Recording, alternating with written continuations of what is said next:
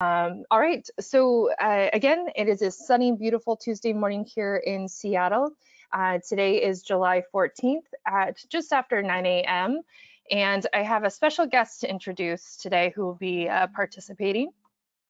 So I would like to quickly introduce you all to Jared Borner. Jared, would you like to say a few things about yourself? Hey, yeah, thanks, Jennifer. So I am a software engineer and I'm working on AppSheet specifically in regards to the charting capabilities. So I'm really looking forward to working with the community and making that a great experience for you all. Excellent. And just for context, for those that have been around for a little bit of time, Jared has actually been with Google for just over 2 years, I think you mentioned, Jared, and he joined our team a few months ago to focus on this area as well as a few others. So welcome, Jared. We're excited to have you not only on the team, but with us this morning. For those that I haven't had a chance to meet before, or those that are new to AppSheet, my name is Jennifer. I'm a product marketing manager that tends to host these webinars. We are working from home still in the US. I always like to add that disclaimer because you never know if the internet's going to behave a little funny or if you hear some interesting background noise. My work from home co-host is my dog Roxy. You might hear her say a hello to you as well. And it looks like we have a special guest that just popped in. Would you like to quickly say hello, Praveen? Yes, hi everybody, Praveen here. Been with AppSheet a while. Yeah, so Praveen just made actually a really funny joke. He's the founder of AppSheet, for those that are new to the platform. So Praveen, welcome. Excited to have you here today. All right. So really quickly, our agenda for today, we're going to focus primarily on UX views and chart types as well as dashboards. I did want to also address some questions we've been receiving around white labeling. It's a really hot topic as of late, especially for those newer to the platform. So we'll answer some questions there, cover a couple of tips and tricks, and Q&A. Jared and Praveen, you ready to dig in? Let's do it. All right. All right. So a few quick announcements for all of you folks. First and foremost, we are going to add an additional webinar, office hours webinar session that is more APAC friendly. I personally will not be hosting that, but I am training a team to host that. So you will not have to stay up until 1 a.m. in the morning to participate in these sessions. And we'll try to focus on content that is more helpful for your region as well. We also are going to modify the feature release notes we talked about in our last webinar session. Our goal had been to release those notes daily. We haven't been able to do that, so I've been working with our team. We'll be posting those notes twice a week starting today, and that should hopefully provide some more transparency and clarity around that. And I apologize if it's caused any inconveniences for anyone that we've fallen behind on that a little bit, but do know that it's on our mind and we'll be moving forward with that today. Right. For those that are brand new to the platform or looking for a quick refresher, we have our AppSheet community, which if you look in your, I believe, question box or chat box, there's a link for the post for today where you can post questions. But we do have a great post within the community called Learn How to Use AppSheet. And within that post, you'll find 10 different resources that will help you onboard to the platform, including our AppSheet Academy, which is our 100 level training course. It's about 90 minutes, it's free, and it's a great way to onboard and learn more about how to get started quickly. For those that English is not your first language, we do also have some great community submitted resources as well to help learn about the platform. So check out this link and we can certainly post it in our thread for today. But this is a great alternate resource. I think we have 14 languages covered right now in addition to English. So do give this a look, especially if you have customers in that particular region that you would like to help support with this as well. All right, so Jared and Praveen, now we're going to talk about UX view types and charts and dashboards. All right, so really quickly, for those new to the platform, UX view type is a really critical element to understand. It's how your data is displayed in your application for your end user. We have several different types, and as we've mentioned today, we're going to focus on charts and then quickly mention dashboards. It can aid in both collecting your data from your end user as well as displaying how your data is consumed by your audience. We have 11 different types, which Praveen, I think this time last year we had 8. Is that correct? Yeah, it was less than 11, so Yeah. some have been added. Yeah, so this is an area that we continue to add to based on feedback. Onboarding is another newer one too, so that's a good one to keep in mind. Applications can also have as few view types or as many as you would like. So for example, you could have an application that's just a form, which would be one view type, or you could have one with 15, 20 different view types if you like. You can even get as complex as adding view types within view types, which we'll talk about in a moment. Jen, can I jump in with a quick comment? Absolutely. Yeah, so for our customers attending this webinar, the way to think about the view types is just that normally, if you were a programmer and building an application, you'd have to lay out all of the specific, they call them little widgets or controls on a view, and do a lot of formatting and detailed work to get something to look exactly the way you want, right? And you have to repeat this for every single view you build. That's how programmers build applications. Since we're a no-code platform, we have the sort of observation that most applications, especially around the sort of domains that, business domains, tend to have one of these patterns. So effectively, the view types are pre-built patterns that you get to customize and configure, but your data fits into those patterns, and so it sort of presents itself well across different form factors. So that's what we're trying to do, is take the programming out of having to build these rich presentations. Thank you for that input, Praveen. And I would add one of the real benefits to that, in addition to not having to know code, is that it's very fast. You upload your data and you can get an application off the ground quickly. So it saves a lot of time as well as a lot of programming related stressors, you could say. All right, so charts.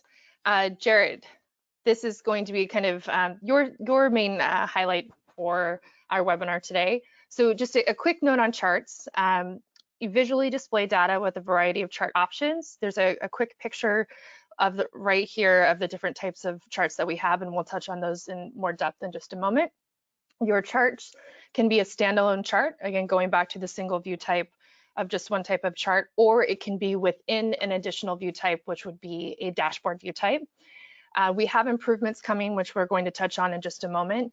And then I'm going to highly encourage you all to provide your feedback on charts. We're at a really great stage right now where we're taking feedback at a higher rate than normal, and so you'll be able to help influence what we're producing here. And Jared, I'm going to hand this over to you for just a moment to showcase a little bit of what's coming, and then we'll dive deeper into charts at a deeper level. Awesome. All right.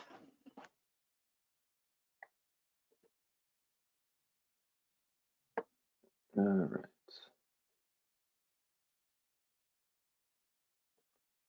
Give me 1 second. No, you're okay. The benefits of working from home, right? You get to have your own coffee, but you also have your own internet. So it's not always the best of trade-offs sometimes. Okay, Jennifer, I didn't set up fully. It says I'm gonna have to quit the GoToMeeting software Okay. and relaunch to share. So maybe we just want to continue on. Yep. I'm happy to present what I have for all of you. All right, folks, give me just one moment while I take back control.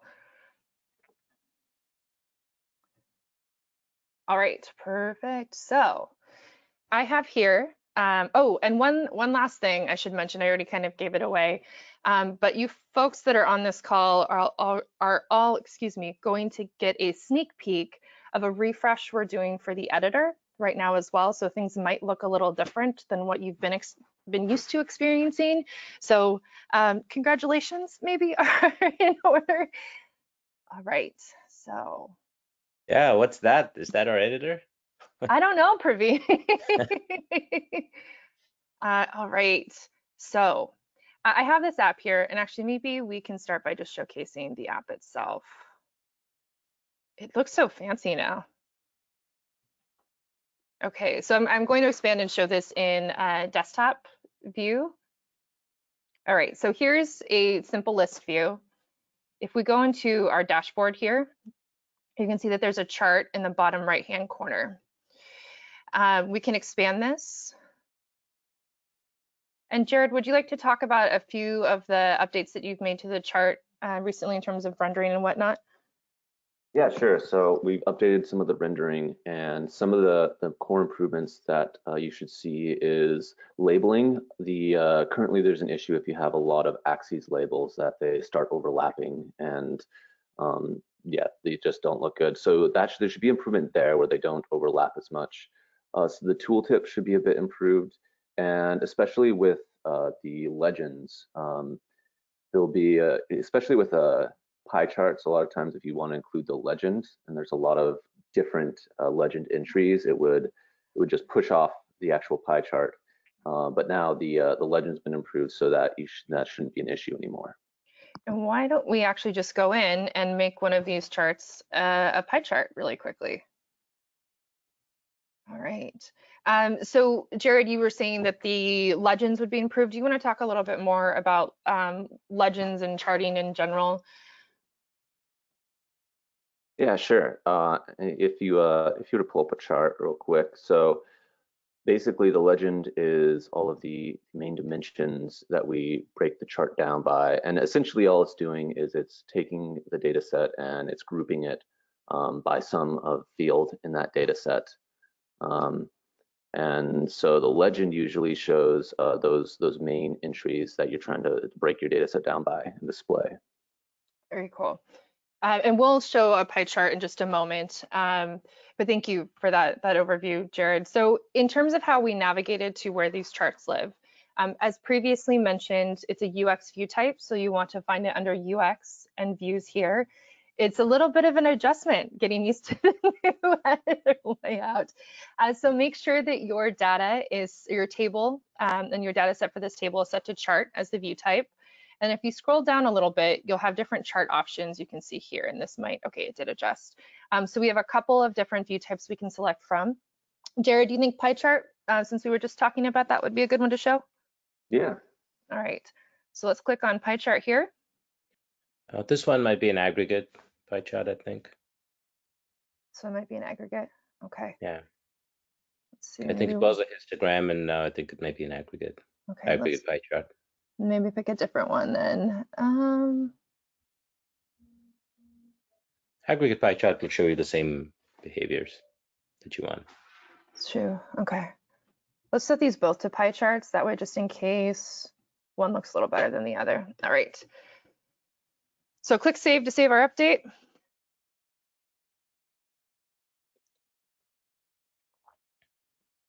All right, beautiful. Now let's just quickly reload this. And I think it actually dropped the column, Jennifer. So that's Yeah. why you're not Oh, seeing it dropped the column. Okay. Yeah. Wow. Yeah. Try aggregate pie chart, Jen. That should work fine. Yeah, and then you pick a column. Right there it is. Then you add a chart column. Right. There we go. Right. May have to save it or something. See all of these, you get in the zone. You get in the zone. All right, there we go. Now we should be able to display. One day AppSheet will read your mind, but till then you have to hit the save button. You know, I don't know if that's a good or a bad thing right now. It might be a good thing. Okay, I think we did by region. Nope. Let's double check. Ah, there we go. All right. So this is your new and improved pie chart. And as Jared was just discussing with the legend with the overlay here, Jared, is there anything else you'd like to add to that piece of it? Piece of the pie, no pun intended. I think the chart being a visualization kind of shows all of the high points. One thing that I can note is if you go back to the dashboard view, you'll actually see the pager. So on the chart on the bottom right. So to page through the legend entries.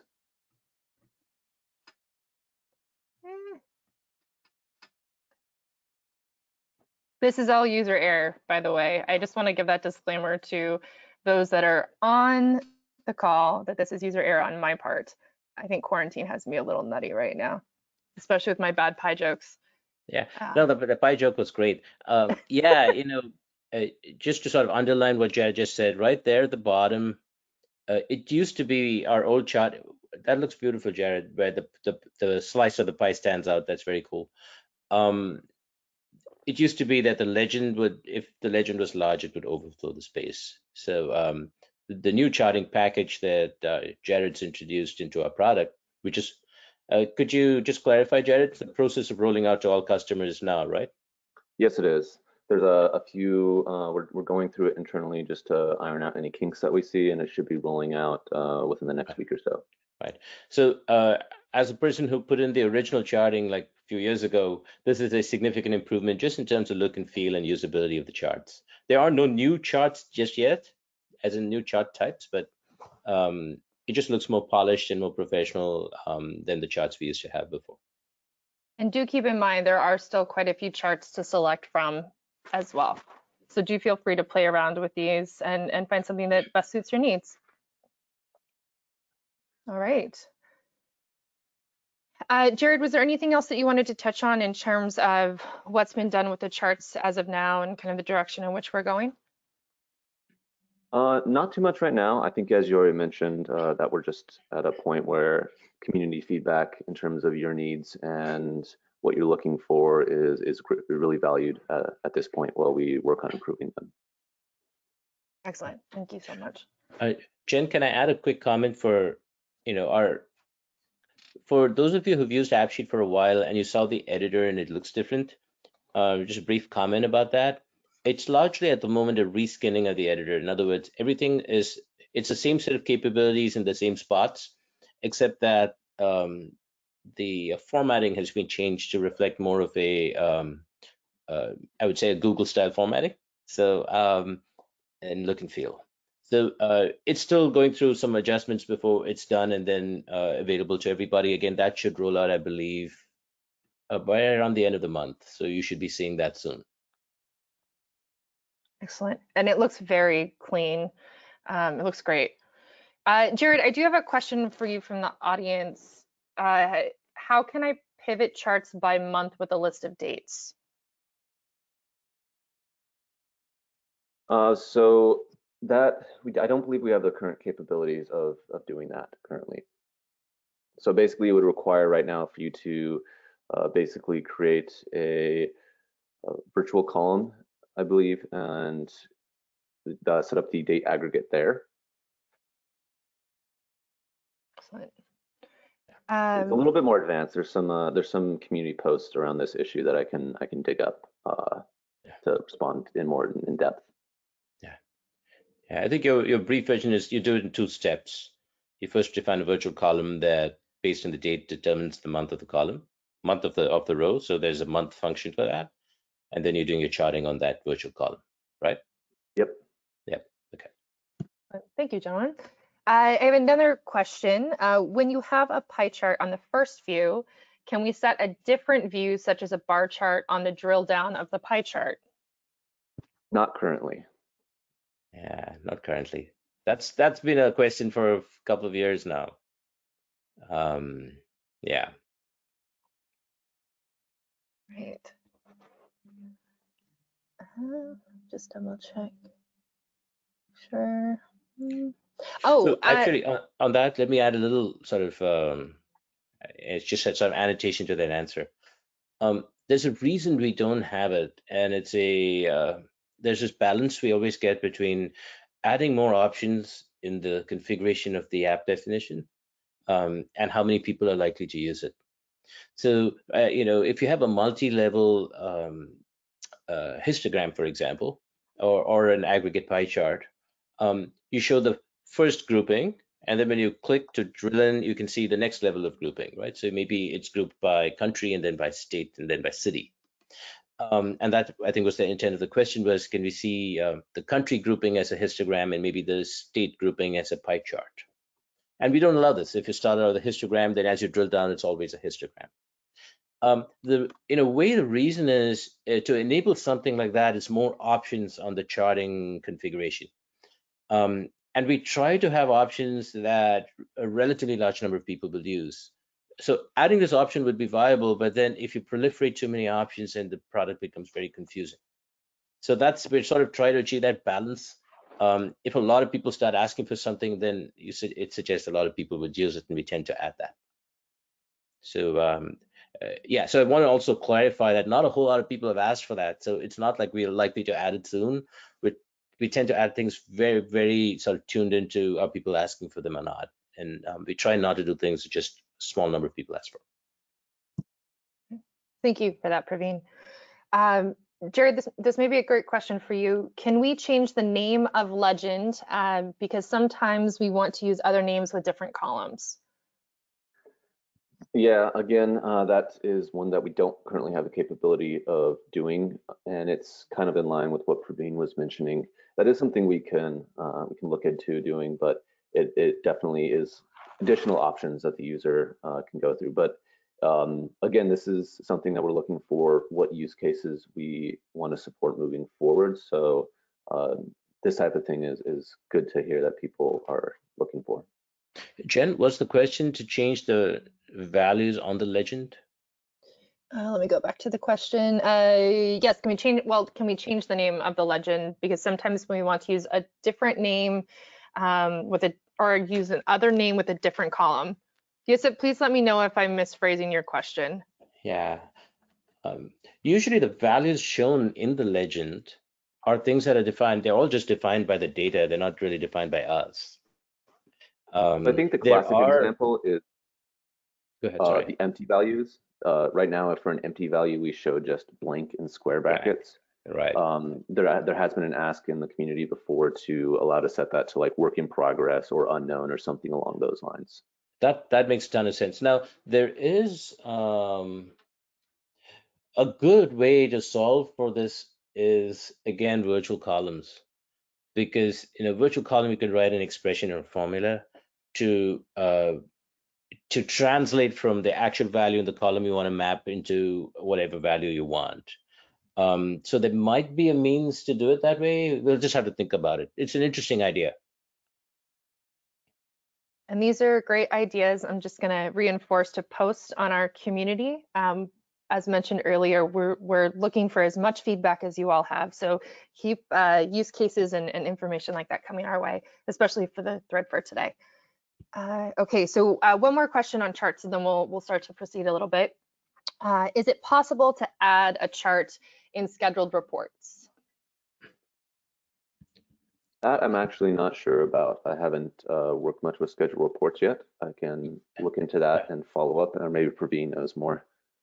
Yeah, this one's come up before. So the way to think about this is that charts are a dynamic component, right? They run inside our application and they're dynamic.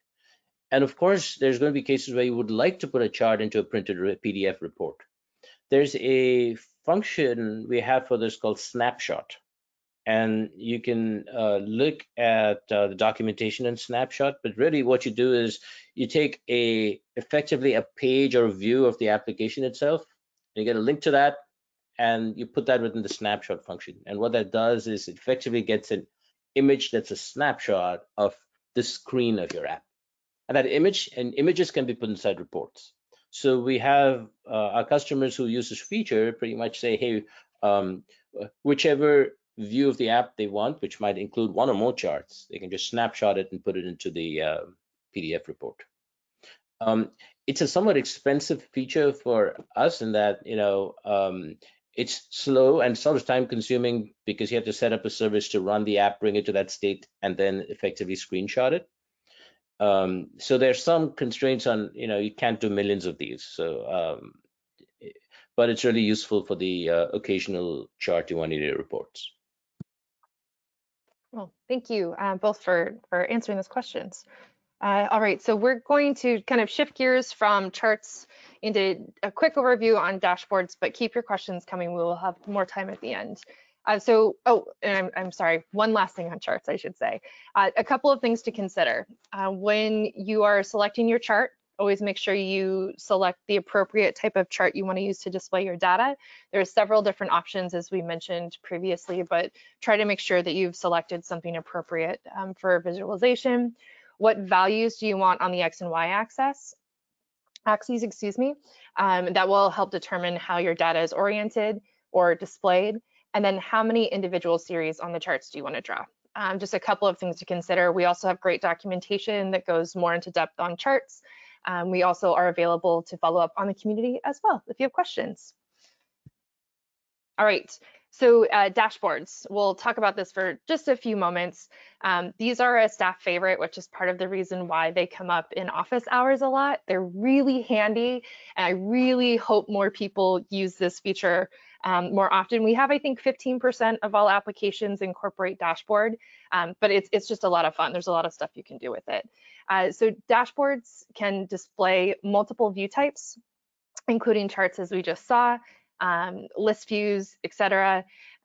Great option for desktop-based applications, which, as you can see here, it really fills out the screen very nicely. It does not necessarily feel, I would say, well, it does feel like an application. It feels like a web-based application, but it does a great job of filling up the screen. It's very aesthetically pleasing. Apologies there. It can be interactive. It does require the views to be built from the same table, and we've done a few webinars on the interactive component, and we can follow up with you all if you have questions on that. And it's a great way to work with and display your charts, as you all just saw. Yeah. Right. A couple comments on that, Jen. The reason you end up with dashboards, typically, if you have applications that involve some folks, let's say in the field who are collecting information, and then there's other folks in the back office who are looking at, aggregate information across all of the data. For the folks in the back office, the dashboard with multiple, on a large screen with multiple related views in it is sort of a classic. That's the classic use case. So. Right. And then the interactive part is that when you navigate in one view, it navigates in the other views as well. And so that's really, I don't know if you can show it in this one, Jen. I mean, when you have an interactive dashboard, the data is linked across them. Yeah, So it's actually when you change it in your previous screen that you were in. Yeah, I don't think this is an interactive based. I don't think the tables are linked. But actually, if you just go back to your the presentation you had, which had a GIF on it, this is sort of, I think, just looking at it, there's some collection of companies, they're shown on a map, and when you select individual things on the map, they're shown in detail on the left. All right. But this data is linked together. So when you just click on a specific company on the right, it's automatically selected in the map view as well. And the details are shown. So they're related to each other, and the system is trying to is smart about how to relate them. So if it's all from the same table, it relates. Sometimes it's tables that are related to other tables just from the data definitions, and you can figure that out as well. So you don't have to do a whole lot to set this up. You just put the views on it, and you click the checkbox saying it's interactive, and the stuff ties together. Sorry, more than you probably wanted to cover, Jan. No, that's great. The more advocacy we have around dashboards, I feel like the better. Jared, did you have any commentary on dashboards or working with charts within dashboards? No, nothing right now, Jen. Okay. I'm sorry, one more interesting thing. We have some folks on our team who spent many years at Tableau, which is a very well-known, analytics and charting dashboarding company. And one of the interesting things is dashboards are often, classically, they tend to be read-only. So you look at it, and then you update your data someplace else. With an AppSheet dashboard, you can actually combine the two things. You can have this dashboard here, but actually, you know what? If some data needs to be changed in one of the entries, you can change it dynamically because it's just an application. It happens to have some charts, and it also happens to have some data that can be changed. So it's really good for those merge scenarios as well. Excellent. Yeah, I think the Tableau thing is important to call out. Thierry mentioned this in our last office hours. He's our director of engineering, I think is his title now. He has a long history with Tableau, and he's very passionate about charts, especially charts within dashboards. So you'll hear us talk about charts a lot. You'll see him talk about charts a lot as well. So thank you for that additional information there, Praveen. All right. All right, we're going to talk about white labeling applications. I'm going to give a disclaimer here. We've received a lot of questions on this. We are going to do our best to address some of the broader based questions. I spent a great deal of time interviewing the engineer who has built a lot of this to make sure that I could help answer some of these, and we have Praveen and Jared here too to help. So we're going to dig into this and help as many as you can resolve some of the questions that you have. All right, so what is white labeling? White labeling allows you to establish your own branding with native versions of your applications. It is available on both Android and iOS, but we'll touch on that in just a moment. We do provide the distribution for your application to both Android and iOS quite easily, but there's an asterisk to that. This particular feature is available on Publisher and a few of our secured plans. Publisher is that $50 plan that we offer. Secured, I believe that's based on licensing, if I remember correctly. Praveen, correct me if I'm wrong with that. Typically, yeah, that's meant for public apps which don't require sign-in. Right. So this next point we're about to make is an important disclaimer. Typically, applications that are white labeled that are pushed to the store, you do not want to have secure sign-in for, since it's in a public store. An important note on that as well, and one of the questions we receive a lot is how to monetize your application. There is not currently a way to manage subscriptions with your end user in your application.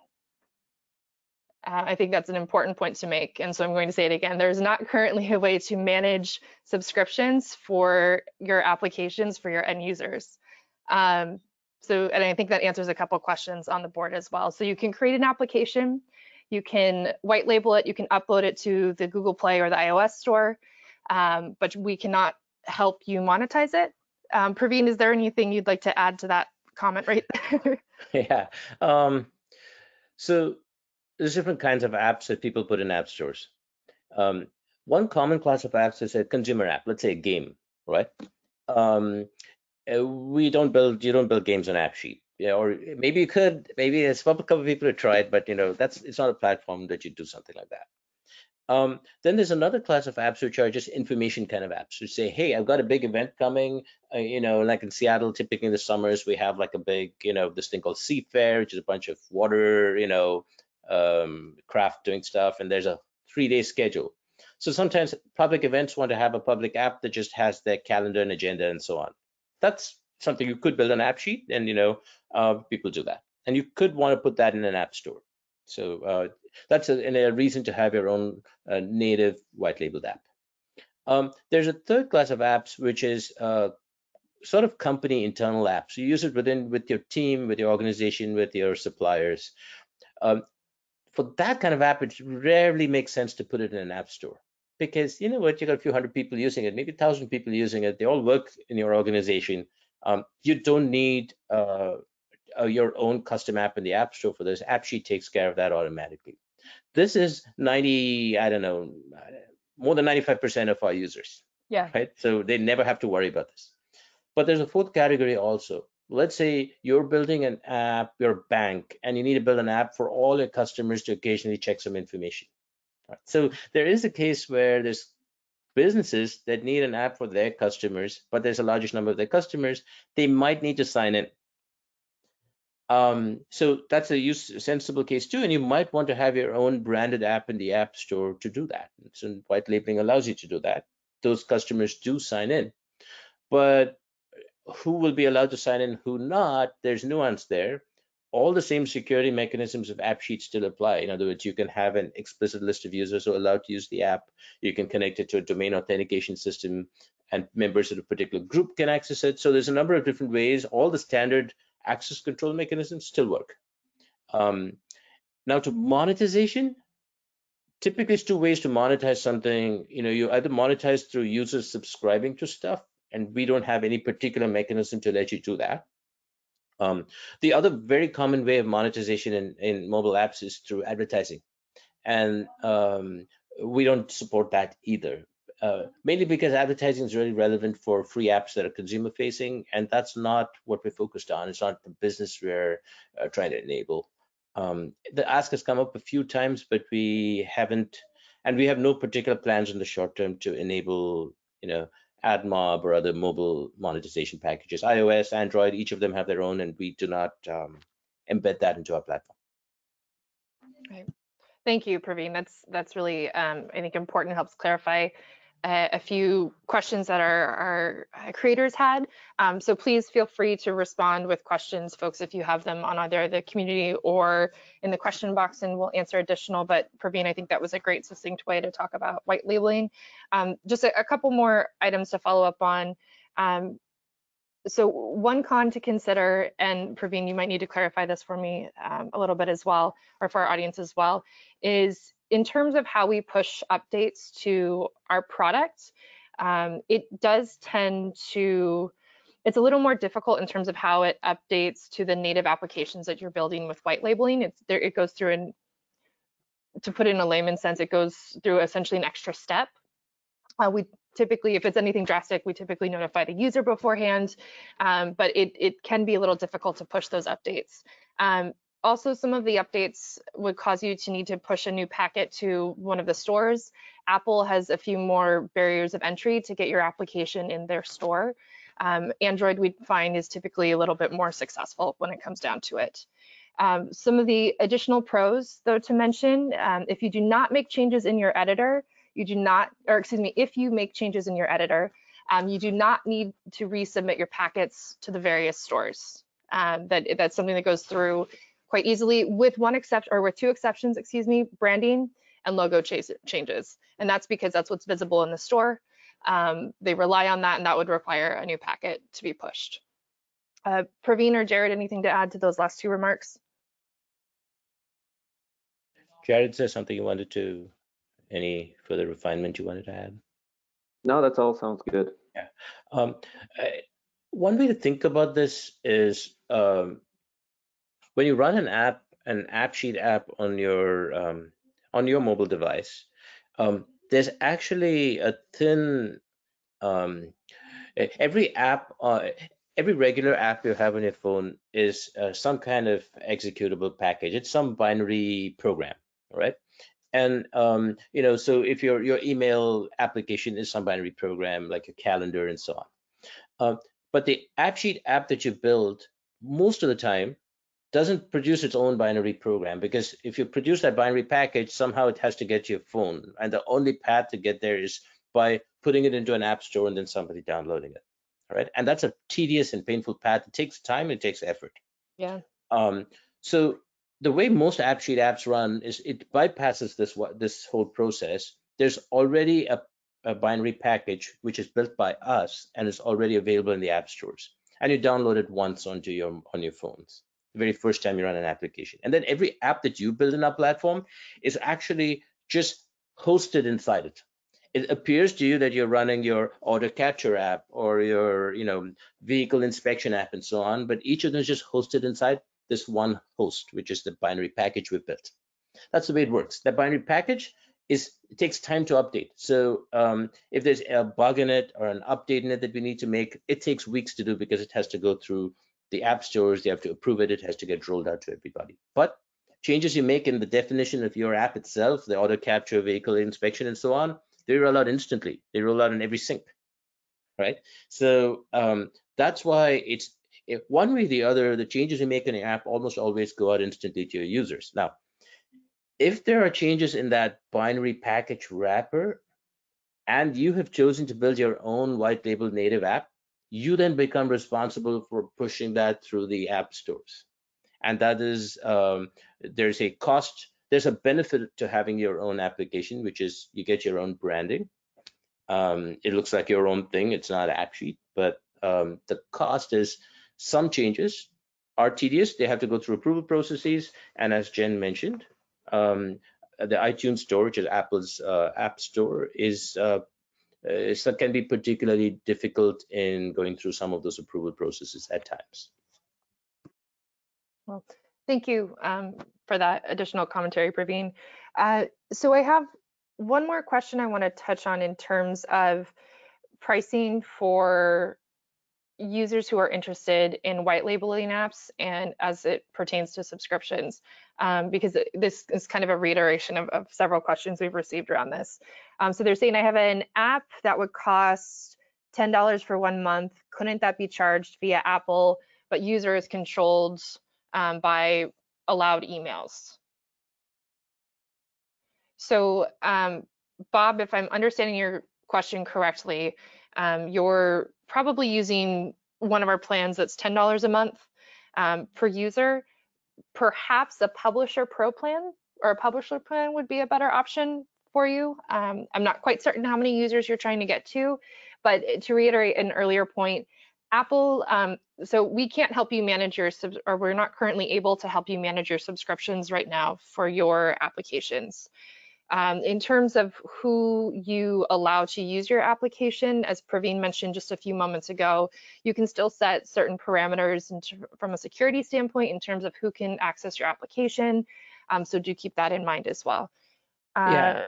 Now, I'm not 100% sure this is the case, but I think when you build your application, you can price it at whatever price you want, right? This is really between you and the App Store. So I think you can take your application, your native white labeled app, and decide to price it at whatever price. And then your customer, whoever tries to install the app, would pay that to Apple, and Apple keeps its cut and pays it the rest to you. And after that, there's a question of how does that user get access to your app? You know, your app, for example, could be completely "quote unquote" public. We don't have a good mechanism for you to tie that customer's purchase with AppSheet to assign it in your system. I think that may be hard. I think at the heart of your question, Bob. It just sort of relates back to there's not been enough people pushing for this for it to become a business priority for us. But why don't we go back, if you don't mind, if this is an ask that you can flag as a feature request in a community, if there's enough interest in that, we'll look at it. The real reason we haven't is over the years we've been in existence, most of our customers have been more in the sort of business internal apps domain rather than Right. trying to monetize an app in the consumer space. Right. I agree. I think that's an important point to mention as well. Our immediate needs have been towards driving businesses and individuals to be successful in their day-to-day. But yes, please post that in the feature request category in the community, and you know, the more clout that gets behind it, we can certainly start to look into it. Bob says he will do. There we go. All right. So let's move on. So really quickly, I should probably show you where, if you're interested in white labeling, you can go ahead and white label your application. So again, back in the editor, if you go to Manage, under the section Deploy, you'll see this tab here called White Label. Click on this, super simple. You would click this button and give it a few seconds. And there you go. So then you would follow up with Android or for iOS. Right. And the Android one's easy, and the iOS one is not for the faint of heart. That's a great way of phrasing it, Praveen. As someone who I think all of us actually have probably had a lot of experience trying to get applications into the Apple Store outside of AppSheet related white labeling apps, and it's a chore. It's a chore. I did it a lot with my previous company, and it's quite a chore. All right, so we're going to turn that back off, and if it'll reload, there you go. And it's back to its default setting. All right, so really, again, it's a really quickly or very easy click of a button. Just make sure you have the appropriate plan that goes with it. Make sure your application is designed for it, and we can provide some additional resources to discuss a little bit more the parameters for working with white labeling at greater depth. And again, if you have more questions related to pricing and things like that, please feel free to let us know on the community forum post. Oop. All right. So Q&A time. Let's follow up with a few additional questions. Jared, have we missed anything that you wanted to touch on so far in terms of charts, white labeling, dashboards, anything like that? No, I think we've covered it all. Okay. All right, so this question's from Jonathan. Could you comment on having to re-provision iOS apps annually? Um,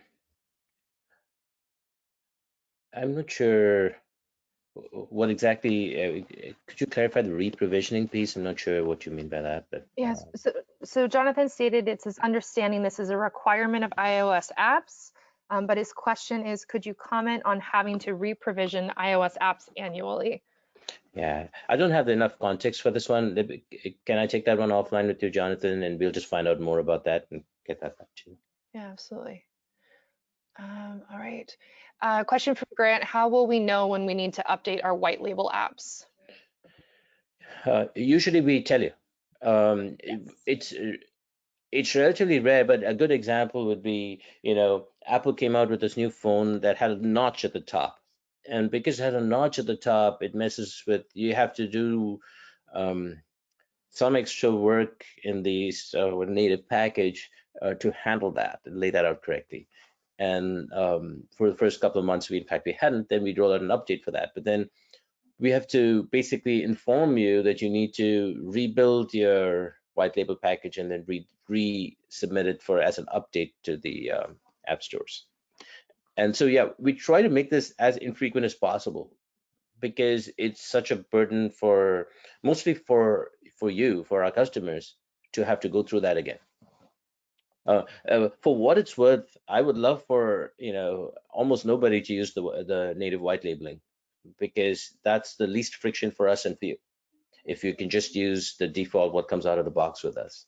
It's just that there are cases where somebody has a specific need for the white labeling, but you're taking on this knowledge that you will pay a recurring cost going forward, which is the maintenance, the nurture, care, and feeding of this native application going forward.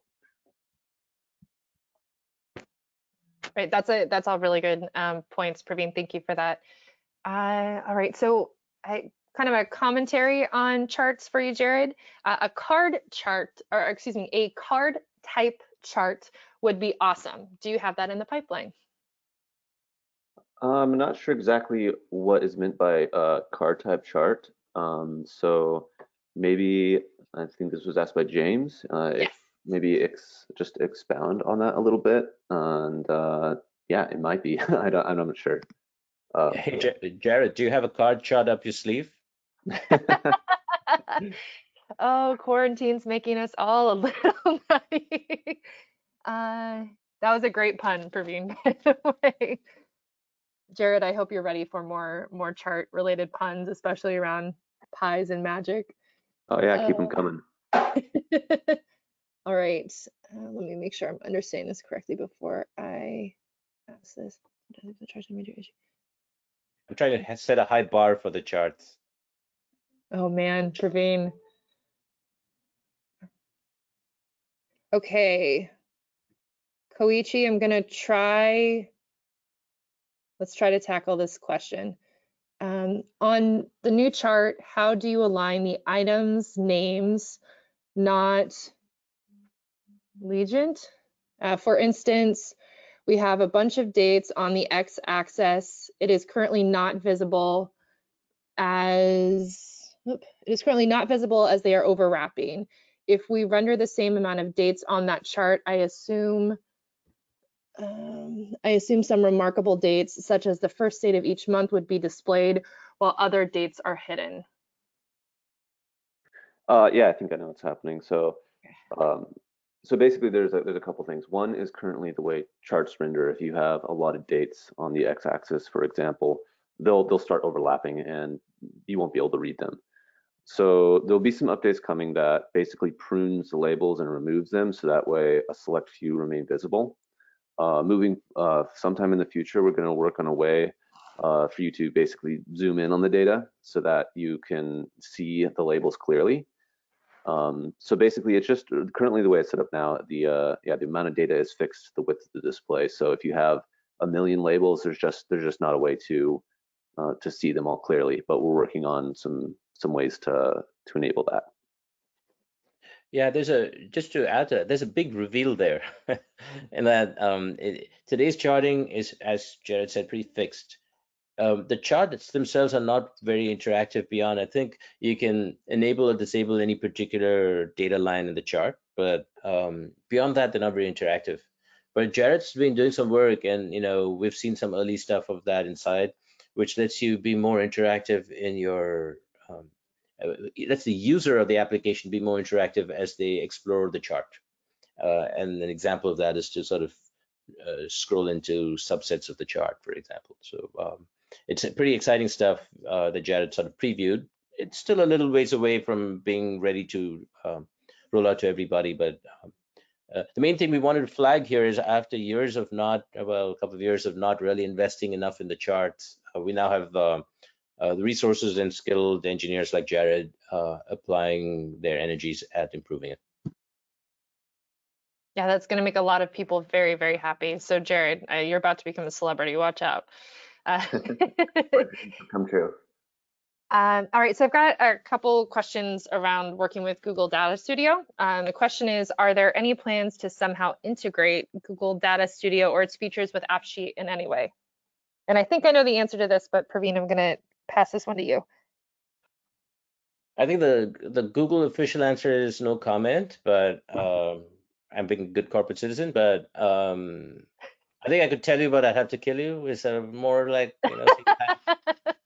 uh, uh, we would love to have AppSheet more integrated with a number of Google products, and Data Studio is obviously one of them.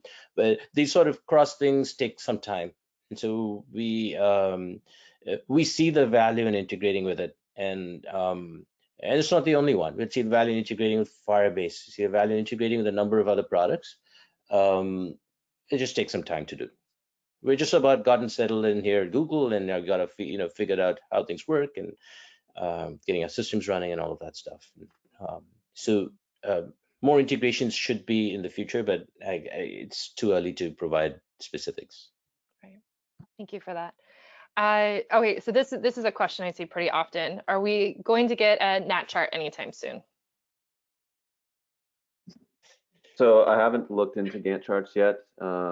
That is something that we'd have to look into. Yeah. Theory very much wants to have Gantt charts. It's obviously so valuable for the entire class of project planning applications, among others, but yeah, we have a shot at doing it now. I mean, basically, there was no shot at doing it as long as we were on the old charting package. It just didn't support it, and there's no way we could build on it. We're now in a more, Jared has moved us to a more modern charting package, so it opens up opportunity. All right, we got a couple more minutes. So I've got a question on calendar colors. It's a little bit outside the scope for today, but let's see if we can tackle this one. Is it possible to select the colors in a calendar appointment based on a tag? Right now they are random different colors. I would like to be able to choose the color for each of about 6 different categories. Thanks.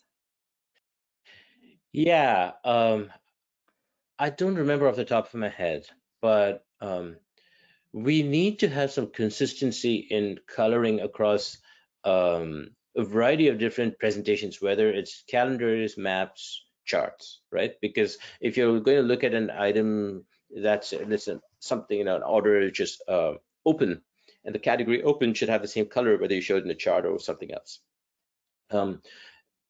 We have a couple of mechanisms for this, but the sort of the generic mechanism one called formatting rules, which assign colors to things based on the data values. And so those colors should be consistently used everywhere. But they're not yet respected right, I think, in calendar views, because when we built it, we first initially rolled it out, we didn't have the format rule support, and I don't think we've come back and added it correct. So that's a sort of an inconsistency. And we have that on our agenda to fix. Right. Excellent. What we won't do is have a very custom thing, just one off for calendar, but it will more be like a consistency thing across the product. Thank you for that, Praveen. Let's see, let's do one. All right, let's one, maybe two more. So this is a great, just kind of a foundational question. If you have an existing spreadsheet that is connected to your app, are you only able to use one data source without a paid account?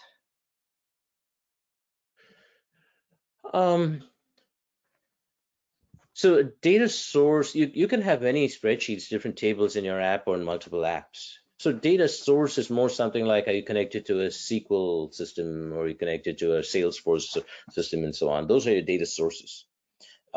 But if Google, let's say Google Drive is your how you created your account, you may have many spreadsheets, and you can include many of them in the same app or in multiple apps. So absolutely, you should. And that's got nothing to do with whether the account is paid for or not. Excellent. Thank you. All right, so one more, this is kind of a comment for you, Jared. Grant, who's a very active member of our community, and Praveen, I have a feeling you're going to know what I'm about to say. He's requesting hierarchy drillable based views. I know you're focusing on charts, but it's something to keep in mind. I know Grant is a big advocate for this. So Grant, there's your shout out for, for that particular view type. Hierarchical views. Yes, I wake up in a cold sweat sometimes, in a nightmare, because Grant asked me for hierarchical views so many times, and I've never had something useful to say in response. So, I will have that same nightmare again tonight. Hopefully not, Praveen. You need to rest. We need you to build things. All right, so that's it for questions we have time for right now. Please continue to post on the forum. We'll do our best to answer these as quickly as possible. And for those of you that have dropped questions in the chat box, I'll try to follow up on the forum for you as well. All right, so next steps for all of you folks, start using these features. I will add that please provide your feedback specifically on charts. We will make this a wonderful feature based on your feedback, and this is one of those moments, if you don't say something, you might not get to see it. So highly encourage you all to engage and provide your feedback and help us improve the product. And with that, happy app building to you all. Jared and Praveen, thank you for joining today and providing some clarity and information. Did either of you have any parting words you'd like to share with our audience today? Thank you, Jen, and thank you for everyone who attended. Thank you, Jen. Happy app building sounds like great parting words. Excellent. Well, thank you both again for joining, and thank all of you for attending today. We will be posting a recording in the forum on this thread. Stay safe, stay healthy, and we'll see you all online. Thanks so much.